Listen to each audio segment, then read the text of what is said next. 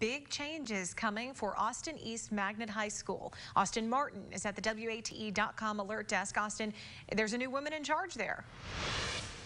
Yeah, Summer, there is. Knox County School Superintendent Bob Thomas says Tammy Campbell has been named the new principal of Austin East. She said today, quote, "I am humbled and honored to serve in this capacity. Austin East holds a very special place in my heart, and I will work hard every day for the students, staff, and community to ensure the legacy of excellence will continue.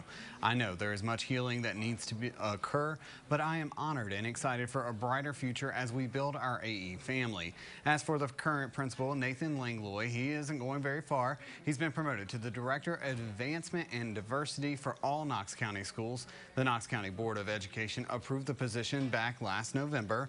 Langlois will be responsible for planning and administering the recruitment, screening, interviewing, selection, and referral of applicants for teaching and administration, as well as classified positions within Knox County schools. He accepted the position in January. Langlois says he's very grateful for the role and he looks forward to supporting all Knox County schools. At the alert desk, Austin Martin, WATE.com.